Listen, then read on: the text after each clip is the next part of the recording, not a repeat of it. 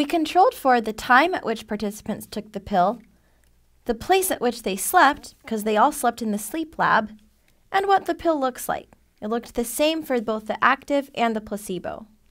We did not, however, control for gender and age. We can, however, minimize the impact of these variables on the results. Let me elaborate on this a little bit.